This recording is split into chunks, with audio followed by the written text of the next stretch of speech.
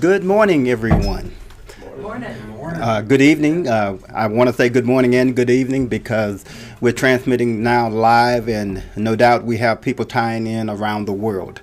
My name is Willie Gaines, and I have the opportunity to host our monthly chapel service here at Grace School of Theology. I want to welcome everybody to come in. You're in for a very, very special treat today. As a way of getting started, what I'd like to do is just kick us off in prayer. So if you would you just bow your heads with me as we pray this morning. Eternal God, our Father, we come to you this morning. We come with an attitude of gratitude, Lord. We want to thank you, and we want to uplift and praise your holy name. We thank you for allowing us to be here today at this point in time. We thank you for allowing us to be here as brothers and sisters where we can come and share and partake of your word. We pray for blessings on our time together. We pray for blessings on our speakers. We pray for blessings on our praise and worship as we come today in the most humble fashion that we know.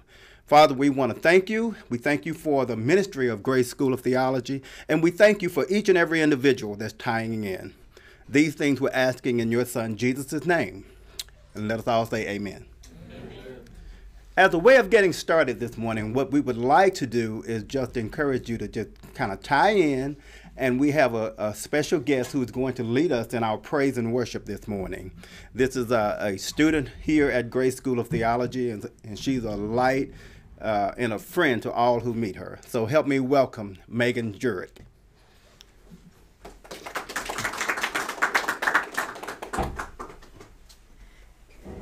Good morning, everyone. The first song is going to be It Is Well, the classic hymn by Horatio Spafford, and then it's going to go into I Surrender All. You'll have the lyrics right here, so please join in.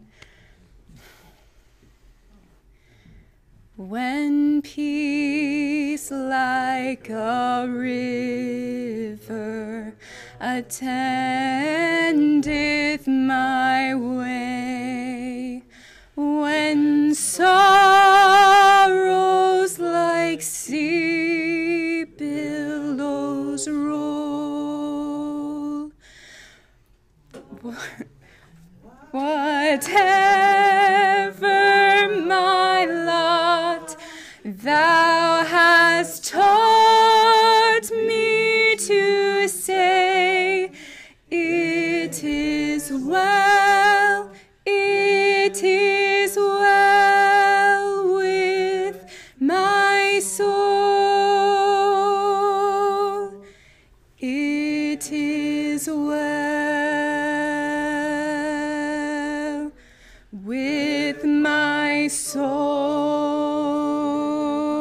soul, it is well, it is well with my soul. My sin, oh, the bliss of this glorious thought, my sin not in part, but the whole is nailed to the cross, and I bear it no more. Praise the Lord, praise the Lord, oh my soul, it is well with my soul, it is well, it is well with my soul. And Lord, haste the day when my faith shall be sight, the clouds be rolled back, as a scroll. The trump shall resound, and the Lord shall descend. Even so, it is well with my soul. It is well with my soul. It is well, it is well with my soul. It is well, it is well with my soul.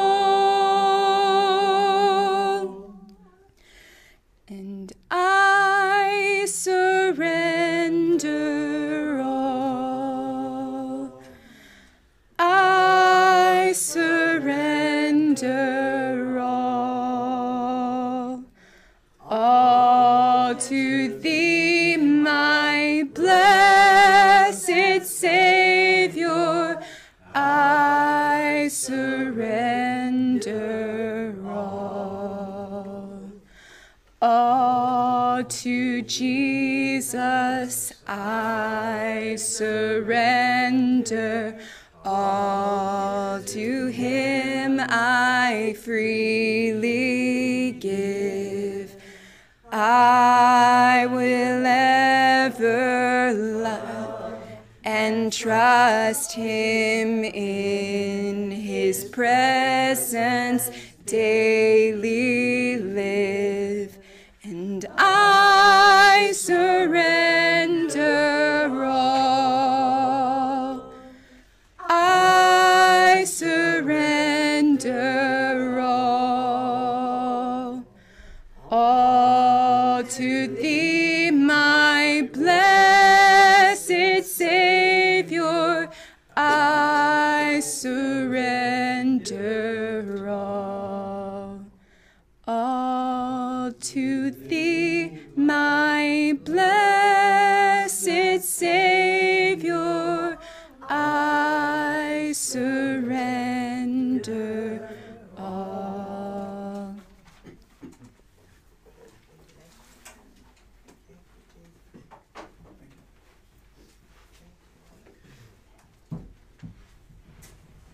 Good morning again, and good evening around the world. And I'm Dr. Al Letting here at Grace School of Theology. It's my privilege to introduce our speaker for this morning, Terry Weaver. And Terry's, we have one thing in common at least, and that is we're both Navy veterans. And Terry was in the military for about 10 years, and he served as a combat medic with the Marines.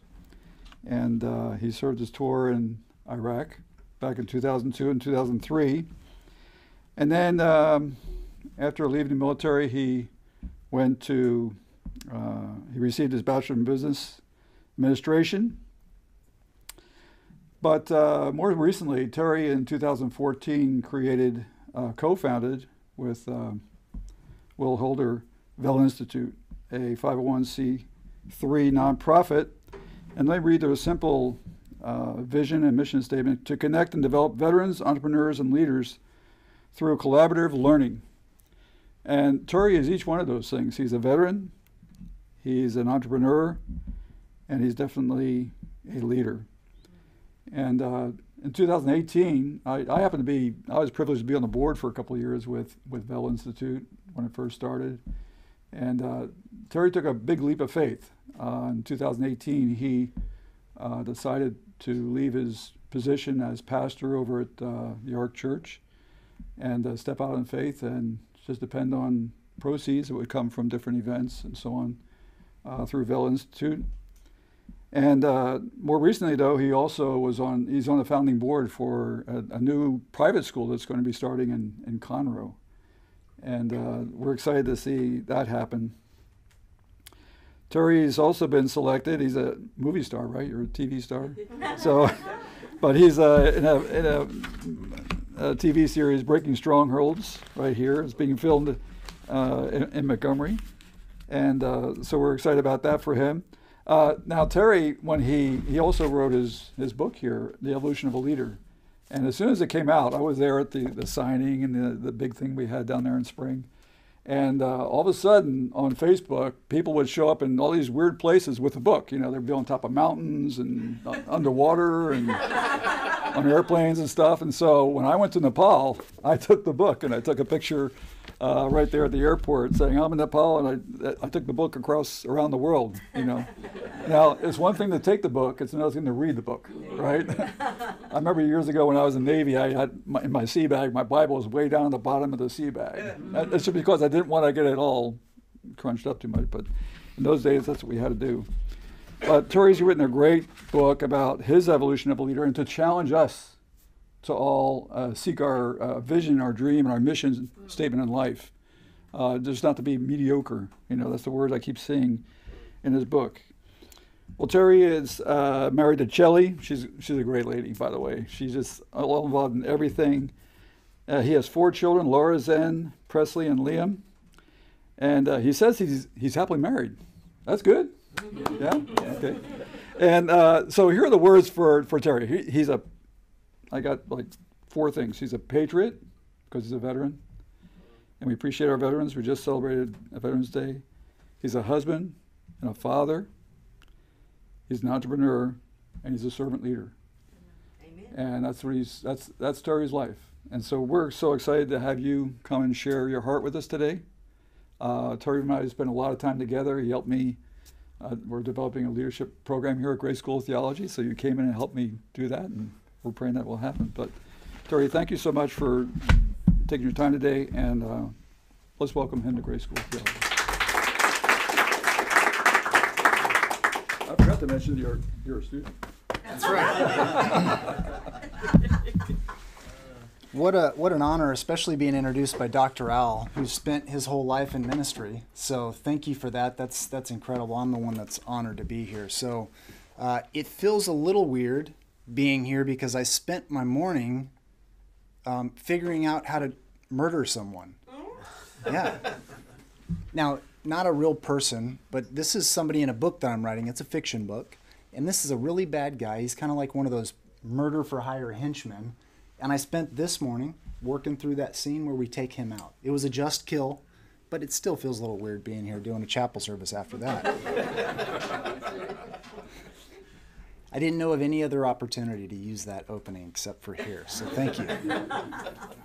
I want to start this story back in 2008 and just kind of paint a picture of early life for me and kind of walking through some of the challenges that I've been through and ultimately leading up to today. So 2008, I'd been out of the military for about 4 years.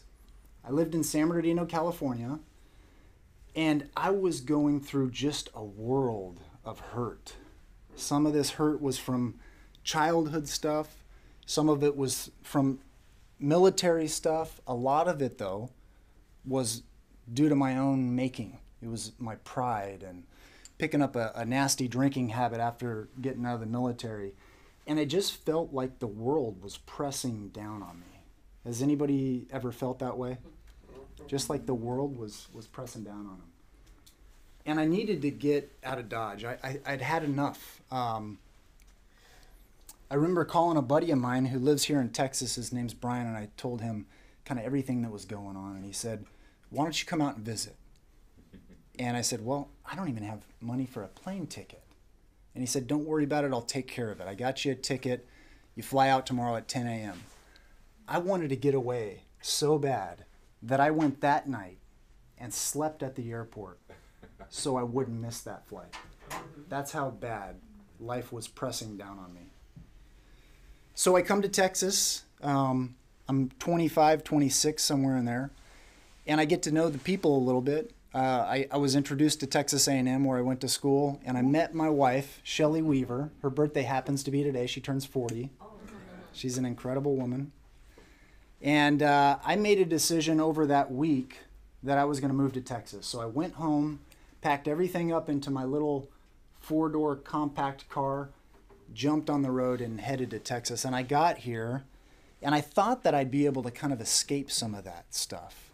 But really, I just moved to a new location. I brought all that baggage and all that pain and all that unaddressed anger and that drinking habit, broken relationships. I brought it all with me, and I pretended like everything was okay for a couple years. And I got to a point where I'd had enough. I had tried to fix some of these problems 13 or 14 times, and I just knew that I couldn't figure this out on my own. And I was raised in a church, and I believed in God, so I tested God. I gave him just a little bit. I slid a little bit over to him, and I said, hey, let's see how you do with this. If you can fix this and make it better, then maybe I'll give you more. That was my thinking. Let's try something new out. So I started attending a church in College Station. It's called Covenant Family Church. And I got introduced to a different God that I'd never heard about, never felt, never experienced. And it was a God of grace.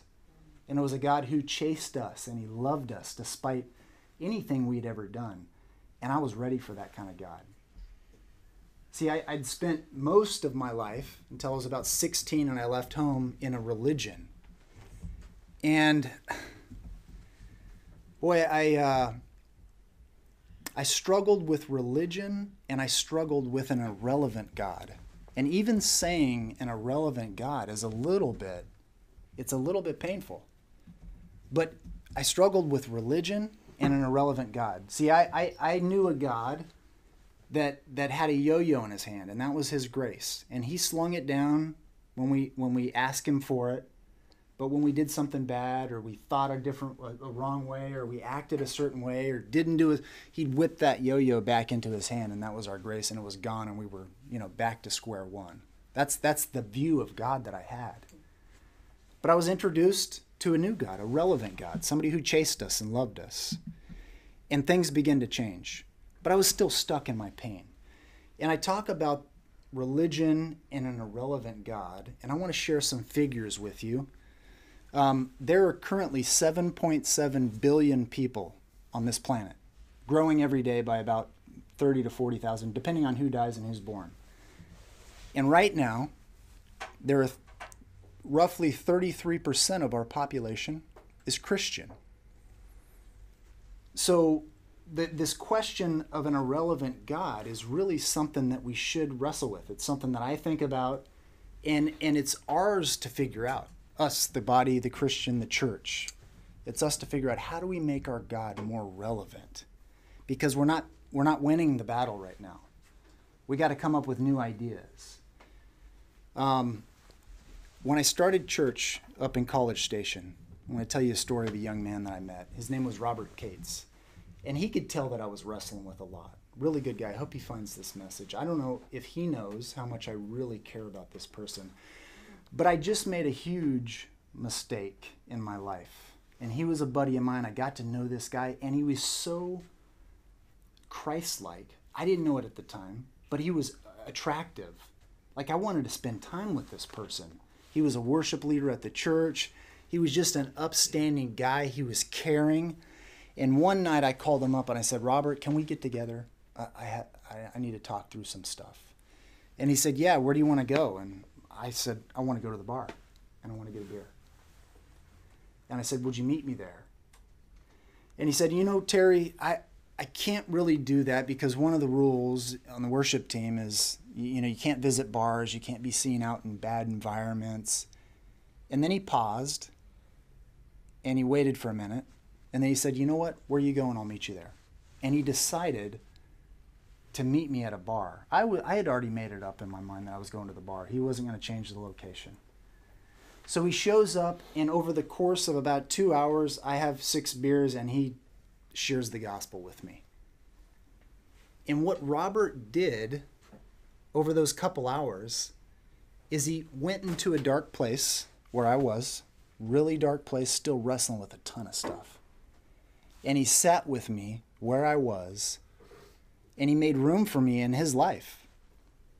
And he helped me through a tough time.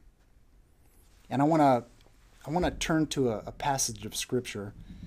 And an experienced teacher would have marked his Bible, but I didn't. It's in Matthew 9, 9 to 13. So let's turn there. I want to read a passage for you.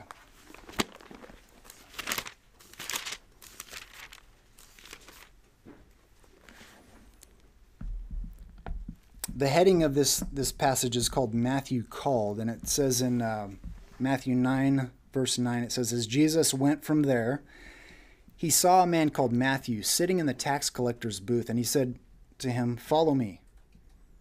And he got up and followed him. Then it happened that as Jesus was reclining at the table in the house, behold, many tax collectors and sinners came and were dining with Jesus and his disciples. When the Pharisees saw this, they said to his disciples, why is your teacher eating with the tax collectors and sinners? But when Jesus heard this, he said, it is not those who are healthy who need a physician, but those who are sick. But go and learn what this means. I desire compassion and not sacrifice. For I did not come to call the righteous, but the sinners. Isn't that beautiful? And I really don't even like separating saints and sinners. But I do because it's in the Bible. And there is a separation. But the truth is we all have mistakes in our life and we all have sin in our life and we wrestle through this stuff.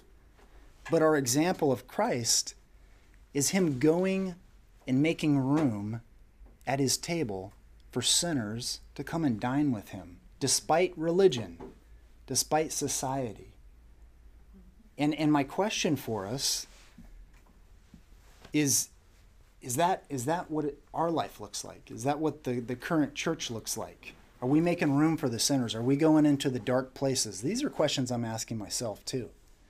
Are we making room for the sinners to come in and dine with us at our table in our life?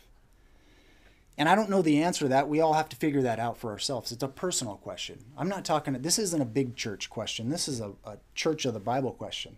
That's us, the body of Christ, the hands and feet, the salt and light. So we got to answer that question for ourselves. The only thing that I've figured out how to start chipping away at this 7 billion problem, the 33% problem, is just to do it one person at a time, one sinner at a time.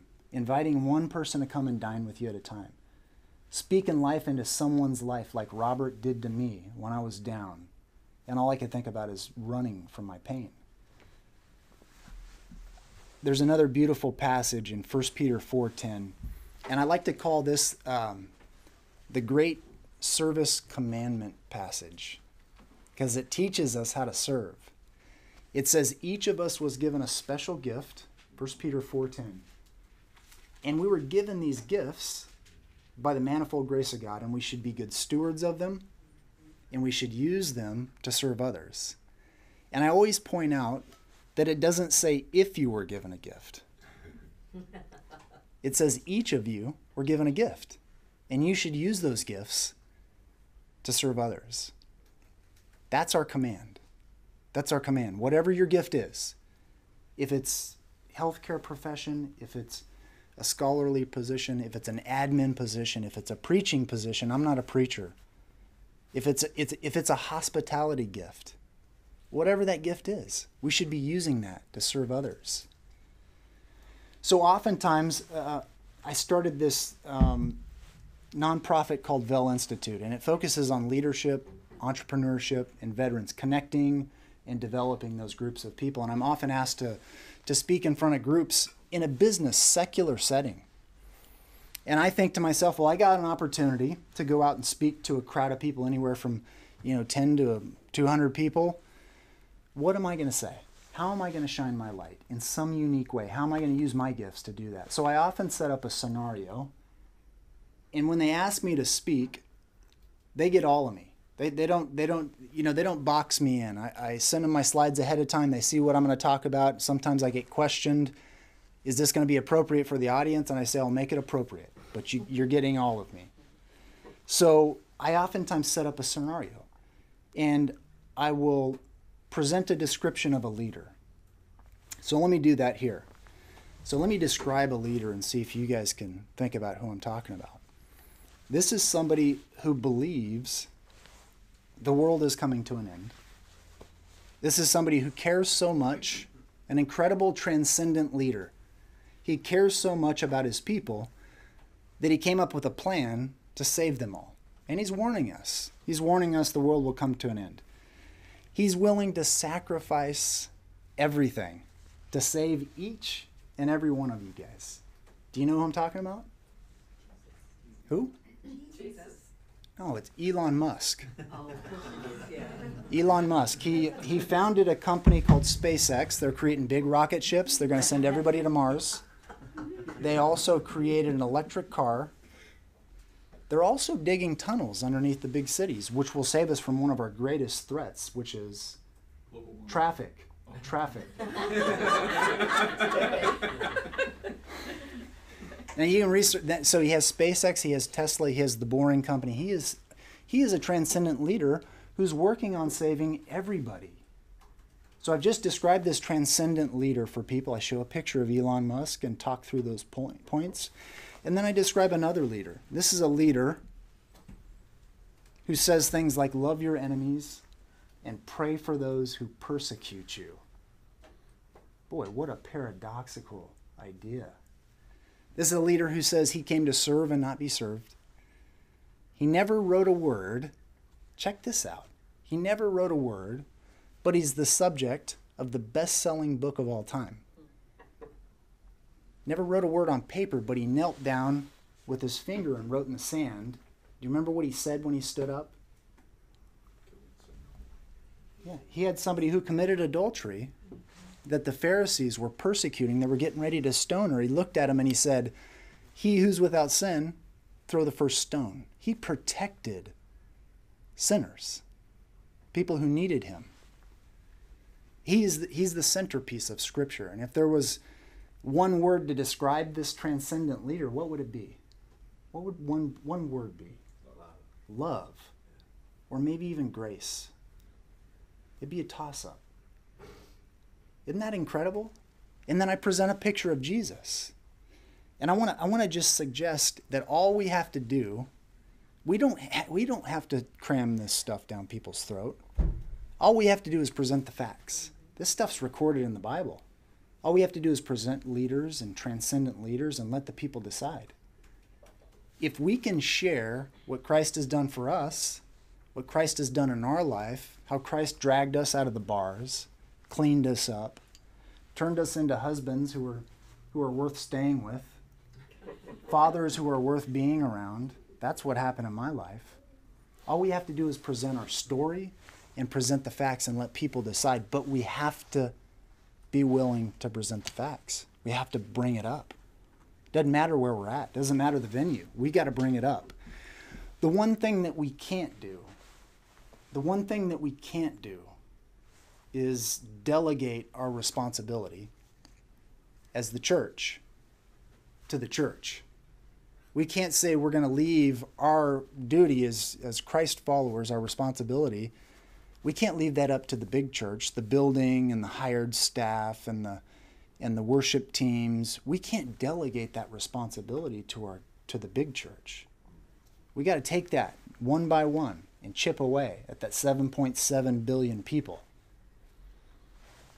He's calling us to use our gifts in whatever environment, whether it's here or in the secular world or in a diner with a waitress who's got the world pressing down on her, or in a bar like my friend Robert did for me, and I desperately needed it. So I want to kind of just wrap this talk up with a story, and it's a story of when I was in the military, and it's my favorite story to talk about. Some of you have probably heard it.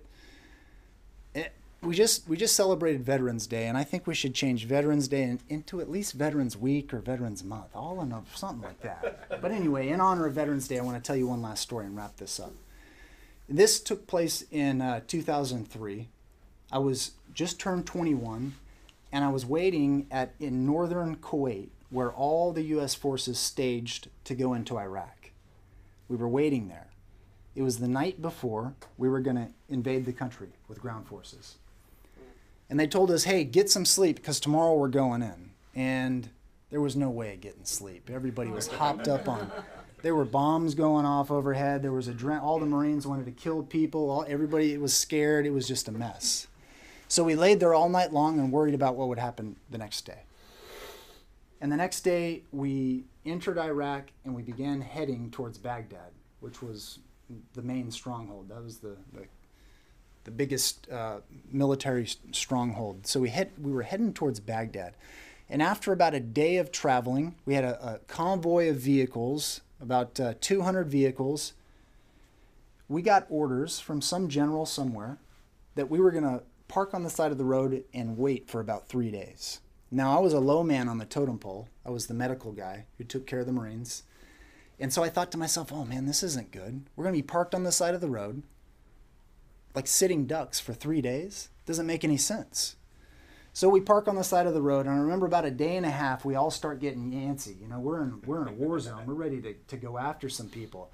And a friend of mine, his name was HM3 Rezik, he came up to me and he said, hey, Weaver, I got this idea. And as soon as he said that, I knew something bad was coming. Nothing good coming. No. So he said, listen, we're going to be here for another day and a half, and there's a local village that's full of Iraqi women and children. And when the U.S. Air Force started dropping bombs, all the people that had money, the trained medical personnel, they left the country.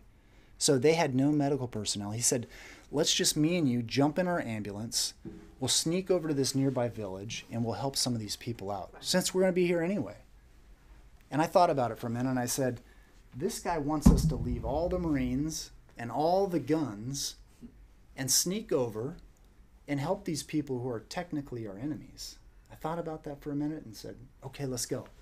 So we jump into the ambulance, we sneak over to this nearby village, and as soon as they see us, they start flocking our vehicle. We had a Humvee that was outfitted with a big fiberglass dome on it that was an ambulance, and there was a Red Cross on it. So as soon as they saw that, they started flocking towards us.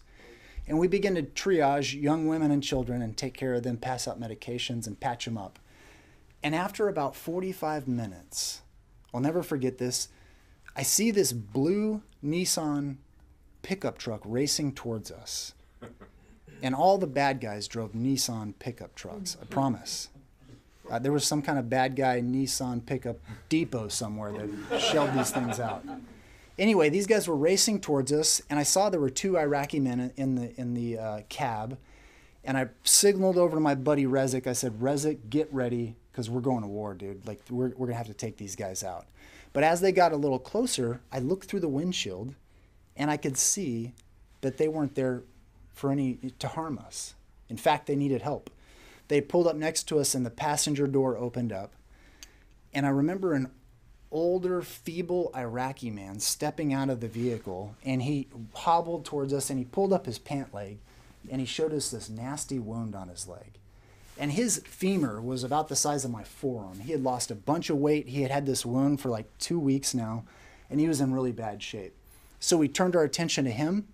We gave him an IV bag, 1,000 milligrams of Ansef right there in the desert, took all the dead skin off of his wound, gave him some oral antibiotics, and spent about a half an hour patching this guy up.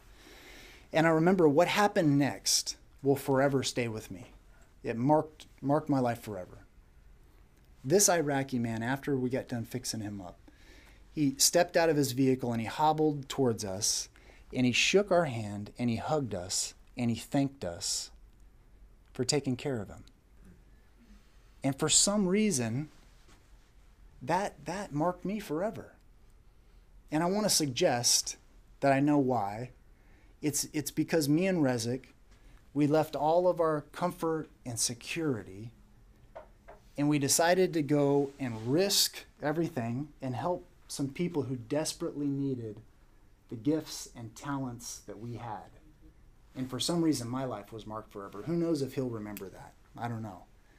But it was an incredible example of us benefiting from serving others. I think that's the key to life. So just wrapping up, I just want to leave you with using your gifts, whatever they are, whatever gifts God has given you, hone them, perfect them, and use them. I got to write a book. It's this book right here. And I feel kind of bad because it's just biblical principles wrapped up and told stories by some other leaders, and it's just kind of a neat deal. And I got to be a part of this TV series. And this TV series is gonna go out in front of millions of people, and it's gonna minister to people who are hurting. I play a detective who's going through a lot of stuff, and he's gonna minister to his children eventually. It's gonna be an incredible opportunity.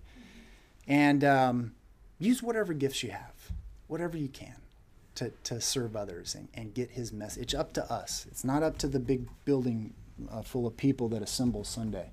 It's up to us. So finally, I just want to thank Grace, and I specifically want to speak to the donors and the students of Grace who can't be here.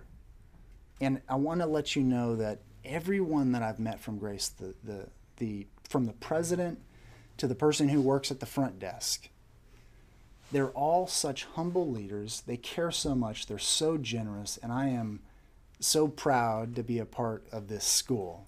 And I just want to let you know their character, and then thank you for watching and being here with me. That's all I got.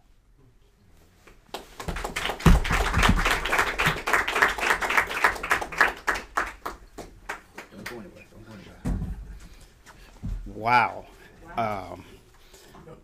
Powerful.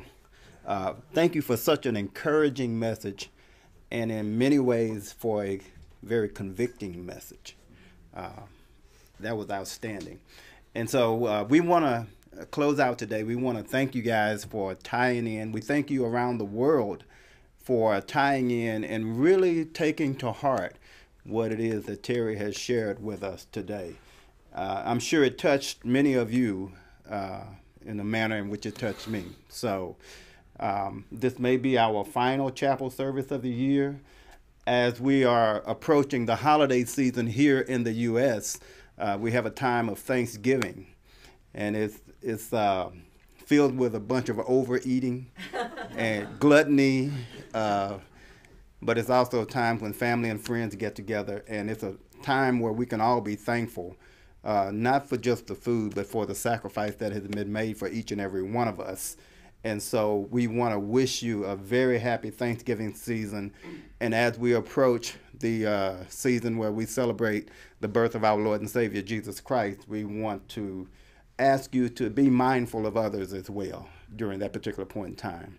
We have a lot to be thankful for. What I'd like to do at the end is kind of close out in a prayer, but I'm going to do something a little bit different. Terry, would you come up and close us out in a prayer? It's just so impactful. Okay. Father God, we love you, and we just honor you, God, and we bow before you humbly, and just thank you for everything that you've given us, Father, from our freedom to the gifts you've enabled us with, God, to the people whose heart long to serve you, God. And we thank you that you're a respecter of no person, God, that you respect the sinners and the saints alike, God, and that your heart breaks for those who desperately need you, Father. And we just pray that today you'd give us boldness to speak out in your name, Father, to carry this message of the sacrifice you've made, Father, that you'd teach us, that you'd lead us by your Spirit on how you want us to use these gifts, Father, and that you'd reward us, Father. We know that you're a rewarder of your people.